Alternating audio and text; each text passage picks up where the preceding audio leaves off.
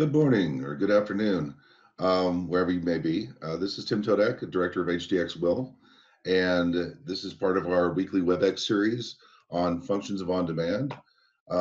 We are going to be showing images from our dentary CBCT, and today's discussion topic is going to be implant planning and being able to go through all the steps of implant planning and some of the features that we have with on demand that allow us to be able to do a whole lot more to make sure that your implant planning experience is is fruitful and that you can be able to do a number of different things with it. Some housekeeping is that, at least at first, that this is going to be recorded. So that way, if you can't make it or if your clients can't make it, that you can go ahead and get the download and be able to send it to them so they can watch this at a later time. So today we're going to go through and talk about doing implant planning and being able to go through a full process of actually going through and putting a virtual implant in, being able to take a look at it and be able to examine that spot, examine the bone around it, and then be able to make a determination for length and placement, and then also be able to talk about the other features that we can do to make it to where you get a more comprehensive implant planning experience. Our last lecture, we talked about using our CBCT for endodontics. And so going through that, we mostly stayed within the realm of our 3D module, which is over here. Our 3D module is usually what we term as our diagnostic module, and it's where we can be able to go through and examine the bone, examine the structures of the bone and features associated with it. So in this case, again, we have our same model, at least at first. And what we would want to do when we go to implant planning is we're going to want to go into the mandible. So if I were to go ahead and say that I want to be able to put an implant in, say on the right side of this, I could, again, we talked about moving our circle over to the area of interest, creating that tangential line, and then being able to get our buccal lingual view. So under this circumstance, we're going to be looking at doing number 30. So we're going to look through and scan around the bones. We can see the nerve canal here fairly clearly, and we can see the teeth around it. We can actually look around and see what we have available to us. Interestingly enough, you can see that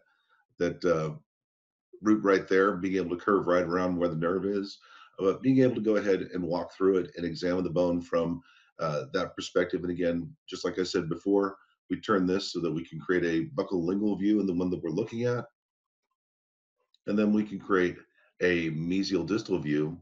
So it's focused on tooth number 29, and we're going to move it all the way to 30. So now we can get a mesial distal view of that area. Again, in this case, you can see this patient has a pretty significant undercut. And we can move along and we can see there's our tooth there. We can look at the bone structure. I can go ahead and blow this up a little bit. And I'll center it so that we can examine the tooth as it sits. And again, we can see the tooth in the bone itself. We can see the nerve canal, and we can start to see some of the bone structure. And that way, again, at first in our 3D mode, we can look diagnostically at where we're going to go with this and look at the teeth around it, the bone structure, those type of things. So in this case, we're going to go ahead and move over to our implant planning portion of our software, which is called DVR, Dental Volume Reformat. This allows us to be able to go through and actually start to make the planning and create the spaces where we're going to put the implant in. So in this case, the way that we always talk about doing this is I want to do it the same way every time to make sure it's right. So in the DVR mode, we have our 3D picture here. With a CBCT as opposed to a pano, we can actually be able to reposition the patient to get us better pictures. So in this case, we can see the head wasn't turned, but we can also see under axis reslice, we can see that the head was slightly flexed. So I can actually take this and move it to where it's now flat with the occlusal plane, that line right there. And that allows me to be able to make sure that I could get the perfect spread of the jaw when I see it. You can see the head wasn't tilted in any way. So now we can go ahead and move that. Once we click OK, it now repositions our 3D model so that as we do any sort of planning from there, we're basically kind of creating the perfect pano out of our CBCT. So with that in mind, that blue line, again, indicates where we are on the axial plane. And then we're going to move that blue line down onto the mandible. We want to try to get around the tooth, the bone crown area. And then what we're going to ask to do is we're asked to do an arch curve. An arch curve is designed to be able to make sure that you can spread out the jaw and create a panel, but it also creates a way in which we can now focus on certain areas a little bit easier to be able to do the implant planning. So in this case, we can go to arch curve here and choose our points ourselves. Usually what you're trying to do is you're trying to find midpoint points on the bone itself. So if we were going around, I would want to make midpoint points through the middle of the teeth and up into the mandible itself. I can also be old and lazy and do the auto arch, and there we go. It already spreads it out for me. So it chooses those points automatically. So depending on your preference, if you're not getting what you like with the auto arch, that you can manually choose those spots to be able to do so. When you do that, you also have the ability to be able to change those. So I could go in here and I could modify the arch curve and say I wanted to move one of these dots in or out. I could do so by being able to grab that point and move it in. And you can see how the image changes. So I can grab the whole line. I can also grab an individual point and move it. And you can see how the image changes. And then of course, if I just don't like the way it was done or I want to do it over again, I can actually right click on one of those dots and actually delete this curve. So I'm going to go ahead and delete that curve. We're going to start over again. Again, same idea, going through, and we can go into auto arch, and it spreads it out very nicely for us. Now, the images that you're seeing in this module are going to be the axial view. You're going to see the panorama where it's spread out. Now, this panorama is about 0.1 millimeters thick. So as you start to look at this, that it's going to be very thin. You're going to see cutouts along the way because it's only taking a certain piece of that. This view up here is going to be your cross-sectional, wherever you choose it to be. Once you do this, once you do the arch curve, that this immediately generates a pano. So up here in one of the icons is panorama. We can click on panorama, and now it actually creates a automatic panorama from our arch curve. So there's different ways to view it. So this would be the thin slice. This would be adding the slices together, which is more like a pano of what you'd achieve if you were to do a pano generated by a CVCT. So just looking at this real quick, that you can see that we have a CVCT generated pano. You can see some of the areas are faded out because, again, remember, it's slices put together. So if I wanted to make sure I got all those structures of these back molars, I could be able to change our thickness. And now we've got more substance to what we're looking at in the pano. And again, in the end, we can turn on the filter.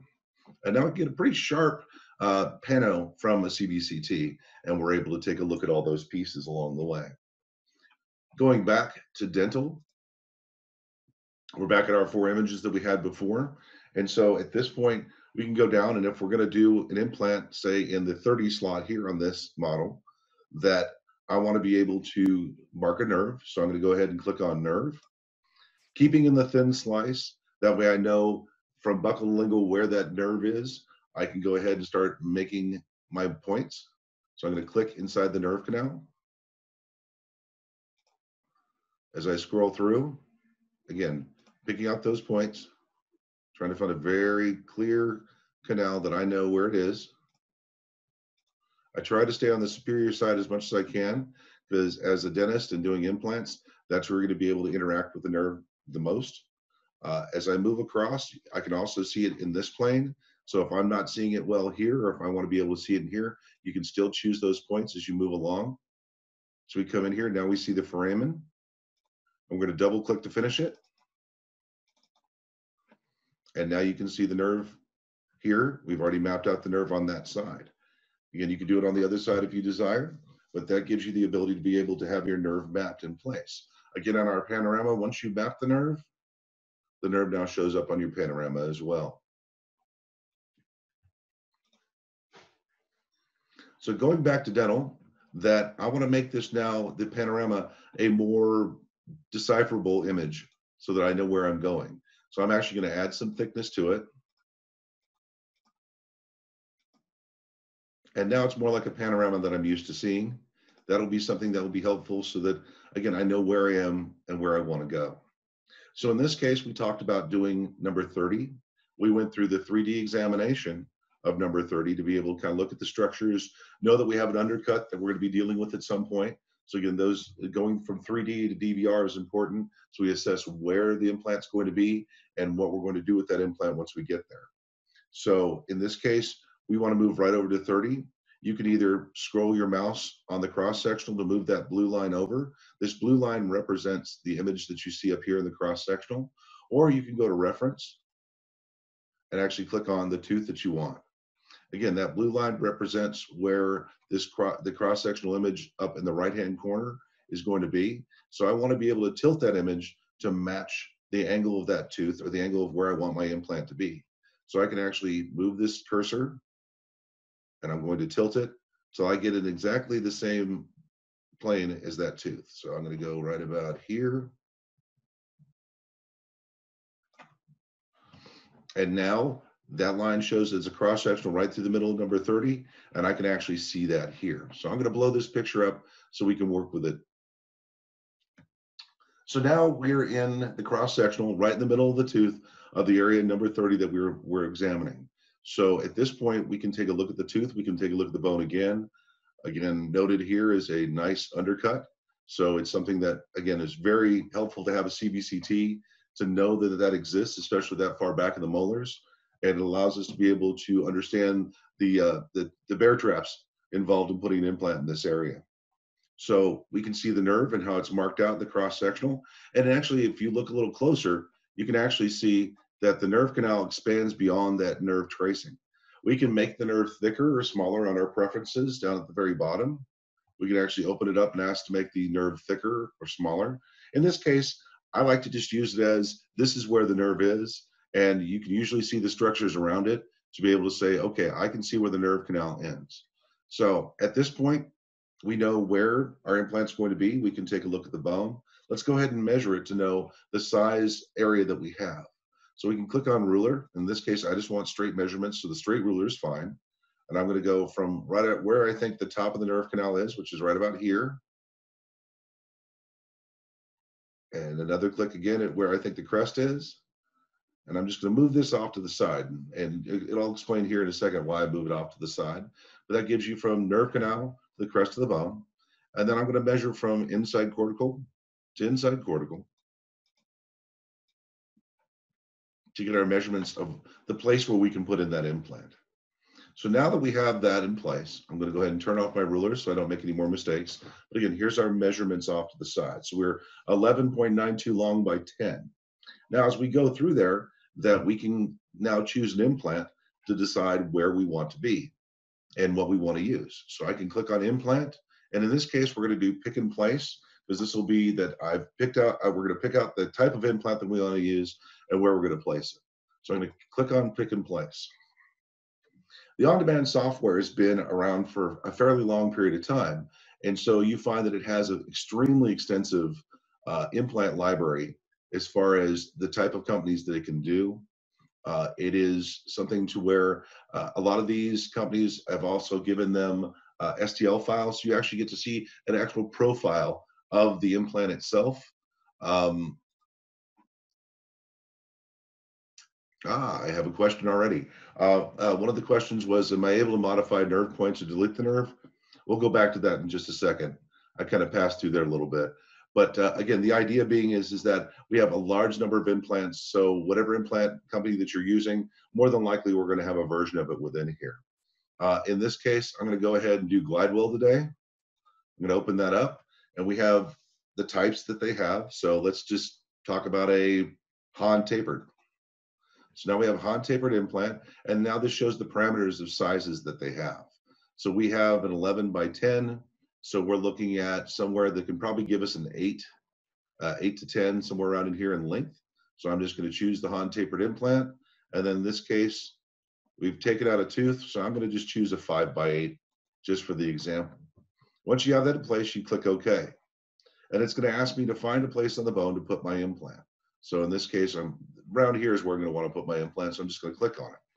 Now, this section here allows you to be able to put it at the exact tooth number. It also marks the implant so that the implant is labeled 30. So as you go through and maybe you're re-examining the CBCT and you want to go straight to tooth number 30, that you've numbered it correctly and the implant will actually show that.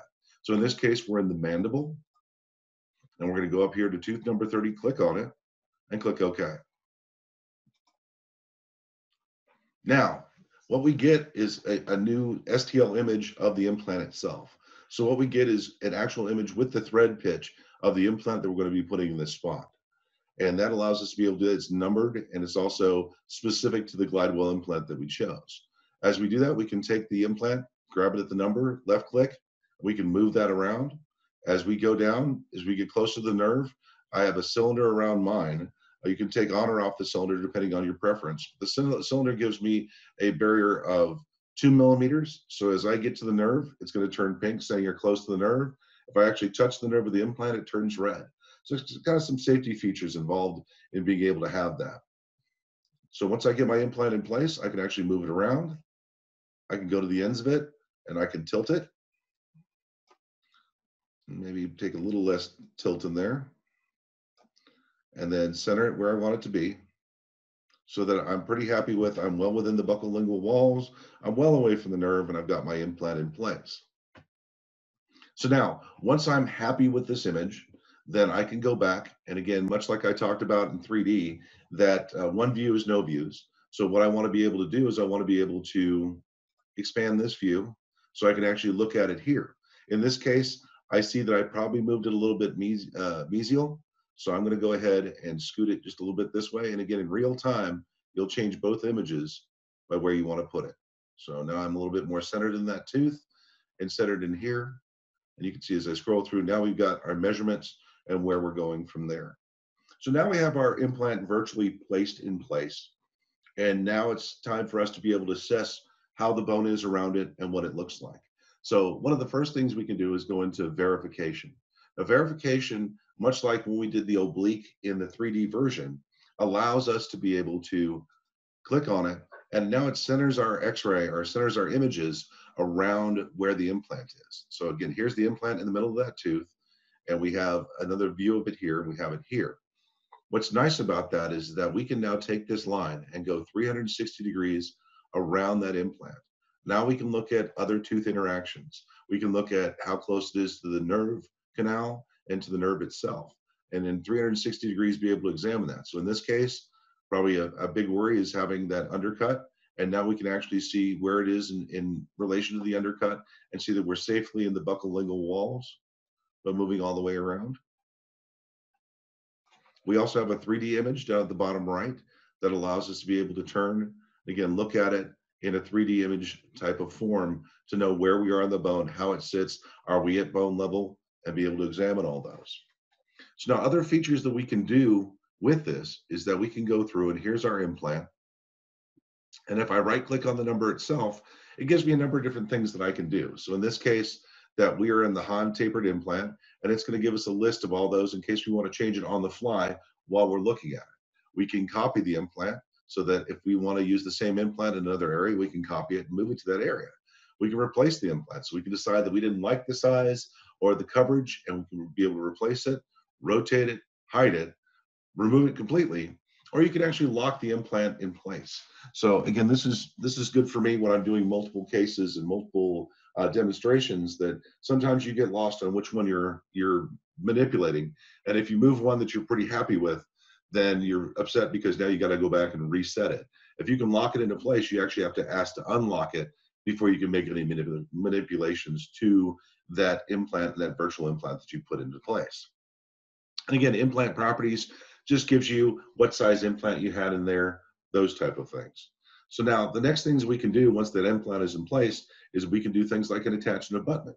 So we can actually go through, and in this case, GlideWell has a number of their abutments already put into place. So we can be able to take a list of what abutments they are and see the different sizes, and they give us STL pictures so we can actually see what each of those abutments looks like and their sizes and height. We also can do a custom on any of these that allow for us to be able to create a custom abutment that you can change the height, you can change the angle, so that again it gives you an approximation in your planning as to where you're going to put the abutment, how high you're going to put the abutment.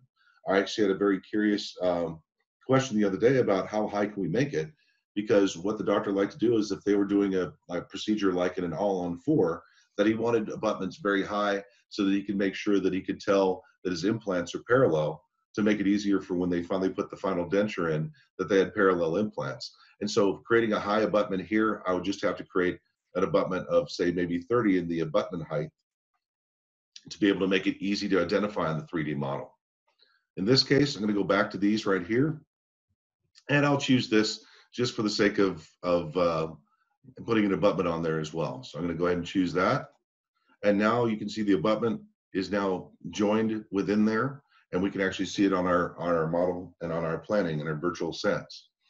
Now, if I click back on the number again, on number 30, that we also can edit the abutment, rotate the abutment, detach the abutment, or that we can move on to some other things we can do. So down over here, we can change the color. So maybe it's easier to read if you change the color in the abutment or the implant. We've already done verification, which is where the segment that we're in right now. And then the other thing we can do is what we call a bone density graph. And this is where it gets kind of fun, because in the past, when you put in an implant, you were had a lot of it to do with the tactile feel. You could take a 2D image and be able to assess kind of the quality of the bone, but until you actually got in there and drilled the bone and started putting in an implant, were you more sure about your treatment plan, how good that bone was, and how quickly you could load bear that bone. With something like a bone density graph, that this actually allows me to be able to get a numerical measurement in Hounsfield units as to the quality of bone that's around there. So this gives us another secondary way of doing it. So I like to think of this as the qualitative and now quantitative version of being able to assess that bone and assess that implant that you're putting in. So before, when you were just going by the torque, now you're able to have something that can help you predict before that. And now the torque becomes a conformational feel, so that now you have 2 points of reference for you to decide that this is going to be a good implant with strong bone to hold it into place. So in this case, I put it in the middle of a tooth, so it's at the highest because the tooth is very solid around it. So I'm just going to put a cylinder so we can actually see that we're inside the tooth. And then I'll grow that cylinder so we can be able to see a little bit more around to kind of gauge the quality of the bone that's out there. So now we're 4.5 millimeters away. And again, you can see looking straight down that there's our implant here, there's the middle of the tooth, and then here's the bone around it. So for me to assess from an axial view, that I can see the bone around this area itself is anywhere from D1 to D2 bones. So it's very good, very strong bone. And then we can rotate that up. And now we can look at the bone around. Right-clicking on any 3D model will allow it to turn. And so in this case, I can look around and see that it's there. I like to find correlations as to what I'm seeing when I'm looking at these. So like this image right here, we're right at the gum line. So more than likely, that's just where the bone ended and the soft tissue began. Also nice is that as I turn this over this way, that we see that patch that's all the way over here. So let me go ahead and get this here, and then I'll turn it this way. That we see that patch that's right there. Now we look at that and we go, ooh, wow. What does that correlate to? That we have bone over here, it looks really strong. Then all of a sudden, is this a cyst? What are we looking at in that bone density graph? So I'm just going to scoot it over here so I can left click on the top of that panel, and I can actually look at the 3D model as I'm looking at this.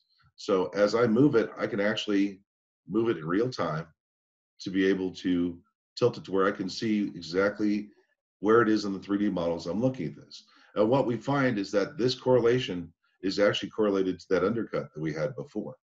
So that also gives me some assurance that I'm getting numbers and images that are readable and that I understand the parts to them. So in this case, we can see the undercut. We can see that we're far enough away, but we can see it exists not only on the 3D model and our pictures, but also on this density model as well. If we wanted to move the implant up and down, we could certainly, again, left click on the implant, move it up, move it down, and you can see that everything moves and correlates in real time as to the changes in the 3D evaluation of density, as well as the movement and any of the other views as well. So now we have this implant in place.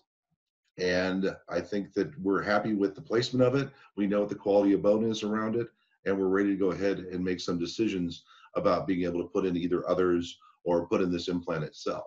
But at least at this point, we can say, I'm happy with what I have. And we can go over here on our output. We could go in and click Save Project, and it will dump it to our database program called WillMaster. And that way you can have it to where I've done the planning. Now I'm going to save it. So now I know the angle and where it is, the size of the implant that's going to fit. So now this type of information is also something that if you're using a lab, that you can now, if you send in the DICOMs and an STL of the case that you're doing, that they can also see how you've planned it, the size of implant that's in there by looking at the project. And that is also going to give them information to where they will extract their own DICOMs from this, but in the sense that they already see what you've planned and being able to walk through this.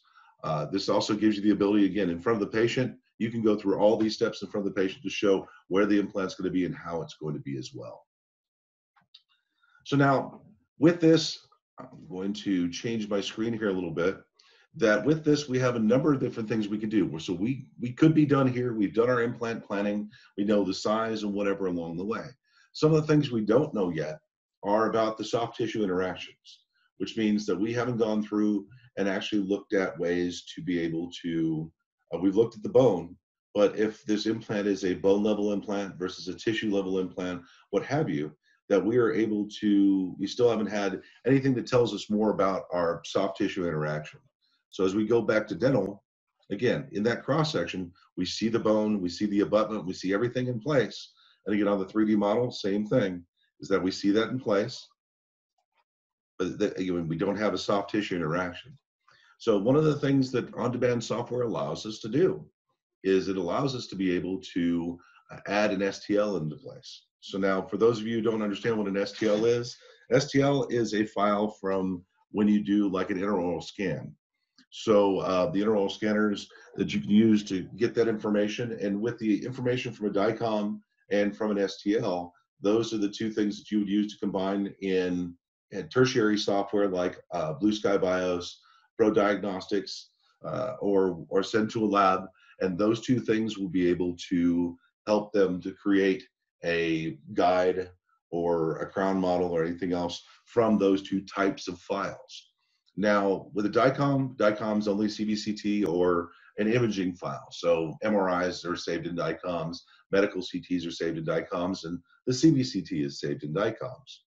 When you get into STL files, especially when we're going to focus on the dental itself, that with an STL file, you can obtain it in a number of different ways. So again, you have the intraoral scanner, but you can also obtain an STL from a CBCT. And so we can actually create an STL from our CBCT to be able to make this here. So I'm going to just pull up an example of one to where we've actually added the STLs into place.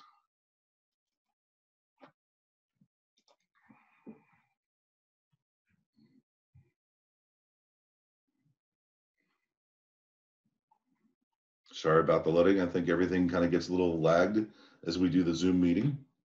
But again, it allows us to be able to take that information. So in this case, that we had a willing victim to be able to do a scan and examine. And then one of the things I like to do in one of our upcoming lectures is going to be on 3D Ceph.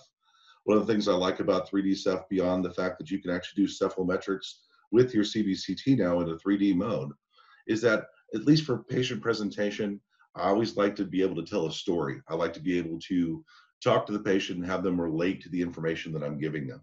So in this case, we actually have the ability to superimpose a picture over the skull. So I could actually take a picture when the patient comes in, when they come in for their original visit, and then later on, if we do a CBCT, that only in a few steps, we can actually make it to where we can wrap around the image around the 3D model so that they see their own face. So as I start to talk about how their treatment plan is going to be or what have you, now you've got their face. They see them as the patient, not just a skull or images along the way. And we can fade that out. But again, it gives you that ability to do those things, and it's actually kind of just a nice presentation. So now coming back, we're going to go back over to our DVR mode.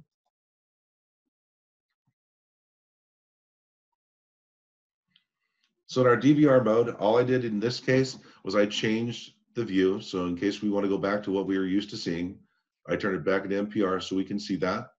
And this is the panel that was created just in that arch curve, like we've already done in the show so far.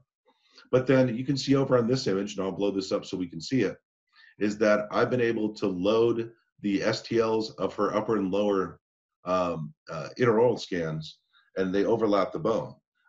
A couple of things that are good about this is that we can actually see compliance. Every time the tooth is out of alignment, so I can take my right click over here, that you'll see some white kind of show up where either the scan didn't exist or there aren't agreements with that. but you're allowed to be able to align the STL model with your bone. And then that gives you the soft tissue interaction. So I'll kind of bring this down again. And what we can see in this image up here is that now with the STL in place, that this little red line that you see across here is the STL, and then you see the CBCT as it comes across. Nice about that again is that, I'll take down that filter, that nice again is that we can see where that soft tissue interaction is around maybe where we're putting the implant, so we know that we're at the right height. If we're doing something like a bone graft, that I can bring this down, and now I can see the soft tissue on either side to be able to say that on the buccal side, we have some soft tissue here, depending on how high that scan went, that you're able to make those assessments because now you know where the soft tissue is as well.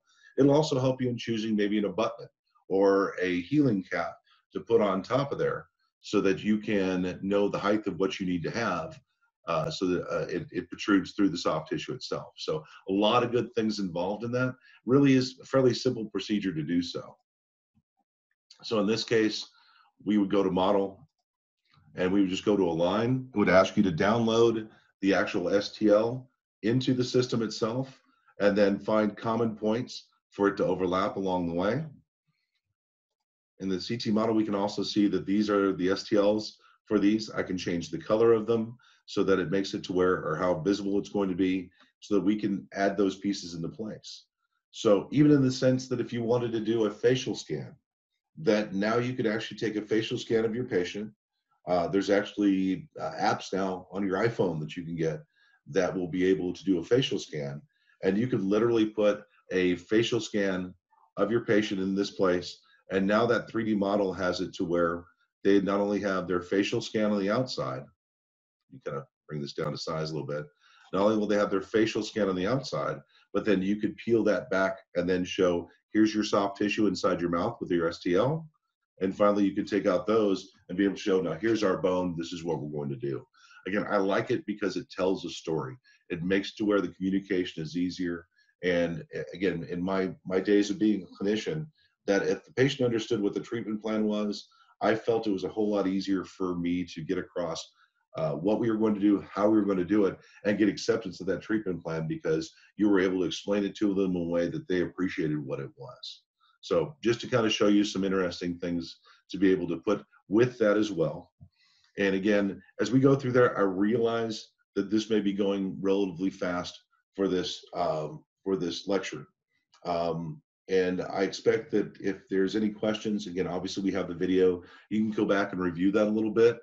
But we also have our education team, and feel free to reach out to our education team at any point, and they're more than happy to get on and be able to walk you through each one of these steps to be able to do that. And so just kind of showing you these steps along the way and giving you a way in which you can see these things come into play here. So one last thing I wanted to present was being able to talk about, let me see, I have something from a chat.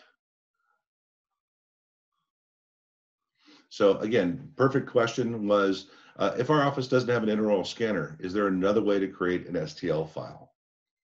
With that in mind, that yes, there is. So ways in which to create an STL file for an intraoral in this case is that you have an intraoral scanner. But if you don't have an intraoral scanner, then you can actually create an impression and make a cement model, scan the cement model. You could just take an impression and scan the impression.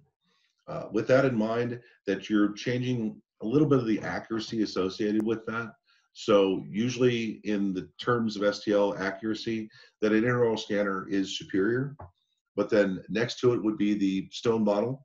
And the reason why the stone model is it's already been impressed, it's not going to expand or contract, and then it's going to be sitting there on a model stand. And we actually have model stands that we can use to scan with our CBCT. And then you can also do the impression. With the impression, though, the software is going to need to invert that impression to create a positive out of a negative. And so you're adding levels of possible error associated with that. So again, it would be intraoral scanner would be first, stone model scan from a CBCT would be second, and impression scan would be third as far as predictable accuracy associated with that. Now, how can we do that? I think I have some examples over here. And again, I'll take down my controls here for a second, is that, again, we've shown how to do this, is that we will go through and be able to, I'm just going to minimize this for a second. Actually, I'll go over here and download it. So I have some loaded on my computer in my desktop. So I have something right here and something right here. So just to go back one, that's, and I'll open it here so we can take a look at it, is just to give you an idea as to what the model stand looks like. This would be an example of our model stand. So it goes where the patient chin holder is. It actually snaps into the same place, and it comes out here as a projection. That it also has styrofoam in the middle. The styrofoam essentially gives a density difference between the stone model and the stand itself.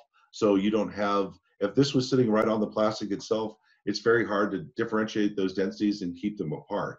Whereas if we can create something that is essentially mostly air, i.e. the styrofoam, that this now will show up as a scan that's floating into space. So that's why this model is the way it is, and being able to do the scan throughout that. So let me just go ahead and minimize this. So now I'm here. So we can just look at the lower stone here.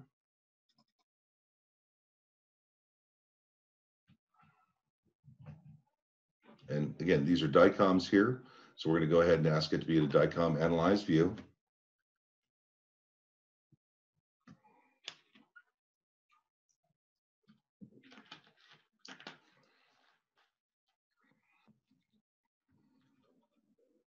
Open it up and take a peek at it.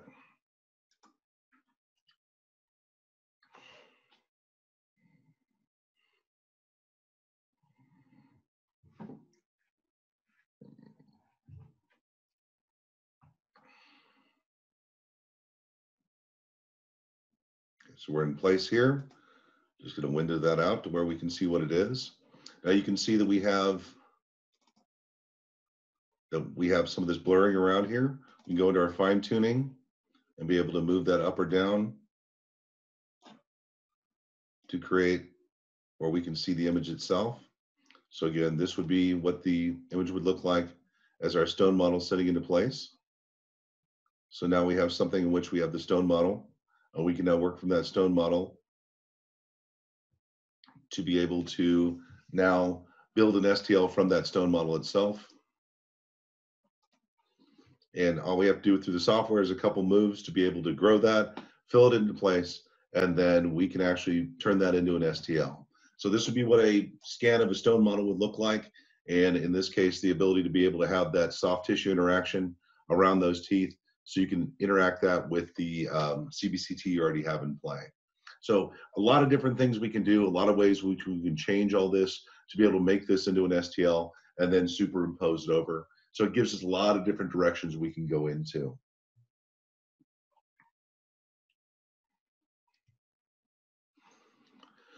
So at this point, we've gone through implant planning. We've gone through looking at the different implants that we can use. We can assessing our bone, assessing where the implants are going to be that we talked about. Now we can actually integrate an STL into our image itself, and then we can be able to make sure that we can overlap it. So now we can put in our implant planning where we know where the soft tissue is. We talked about abutments, and we've also talked about ways in which we can obtain an STL along the way.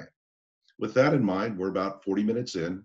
I'd like to open it up the forum to be able to see if anybody has any more questions. So with that in mind, we have our chat room that's off to the side, or feel free to unmute your microphone if there's a direct question that you have.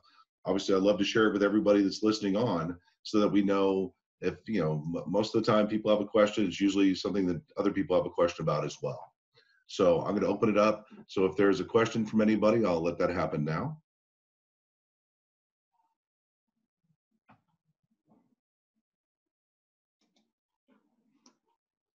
Okay, I'm not seeing any questions come across. And again, if you don't want to ask questions during the forum, that's absolutely fine. You know, again, I know we're all kind of in our daily work and we're doing it right in the middle of the day. So, but If you do have any questions, again, feel free to reach out to myself or my team to be able to have us answer those questions for you. At HDXWILL, we're more than happy to answer our phones. Our education team is waiting to hear from you and help you be able to get more out of your CBCT. Otherwise, with that in mind, good 41-minute lecture here. And again, if there's any other questions or anything else like that, please feel free. I have one more chat question. So when manipulating the 3D image, how do you get back to the original position? This is actually a fantastic thing because I find myself, as you saw me playing around with this as I'm talking, that sometimes you can get yourself twisted because normally in a 3D image, if you right click on it, you can move it around. So in that sense, that this shows our orientation. So we're looking at it from posterior in this case. Because it's a model stand, it may be a little bit different, but you can see as I'm looking around now, I'm looking at it from the head down, and that you have the right side is over here. But as I move it around, it's really hard to get it back to straight again. So we have these up here that we can use. Again, we also have videos on all this on our website under the customer portal. So you can actually go through and look at the videos, and we go through this. But again, 3D image that we can go and we can look at it from the head, from the foot, anterior, posterior, in this case, because it was just placed in that position that those are opposite, from the left and from the right. So that's a way to reset that 3D image so that as you're moving it around and examining it, that it's really hard to put back manually, but to be able to then turn it back to where you have quick movements to get it back where you belong, that's a great way to do it. Thank you, Dr. Sachs, for that question. Any other questions? Fantastic. All right. Well, thank you very much for attending. Again, next week we are going through and we're going to make a determination as to which one of the topics we're going to do next week. You'll receive an email about it. And we're just working with this on a weekly basis. And again, as we go about this educational process, that if you have any topics that you'd like to have covered, that again, whether it be something that I can be able to go through with the software, or if it's something that we can get a dental professional, a dentist, a dental radiologist, any of those things that would help you in your practice to make you better and to make more use out of your CBCT, please let me know. Send me an email or ask a question on here. That only makes it better for our CBCT users to have the information that they need, and I'll be able to try to find a way to make sure that we can get that information to you. Otherwise, thank you for joining today. I appreciate your attention. Again, we have one more question. Just jump up. Oh, okay. No, it was just a thank you. And you're very welcome. I'm more than happy to do this. And again, please call us if you have any questions. Let us know. Again, my name is Tim Todek. I'm Director of HDXWILL North America. And thank you for attending.